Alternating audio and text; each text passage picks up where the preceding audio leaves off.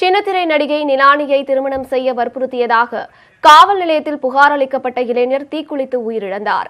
தூத்துக்குடி துப்பாக்கிச்சூடு சம்பவத்தின் போது காவலர் சீருடையில் போலீசாரை விமர்சித்து வீடியோ வெளியிட்டதால் கைதான நடிகை நிலானி அண்மையில் ஜாமீனில் வெளியே வந்தார். நடிகை நிலானி காந்தி லலித்குமார் என்ற இளைஞருடன் கடந்த 3 ஆண்டுகளாக பழகி வந்ததாக கூறப்படுகிறது. இந்த நிலையில் தன்னை திருமணம் செய்து கொள்ளுமாறு வற்புறுத்தி படப்பிடிப்பு தளத்தில் காந்தி லலித்குமார் தகராறு செய்ததாக மயிலாப்பூர் காவல் நிலையத்தில் நடிகை நிலானி புகார் அளித்தார்.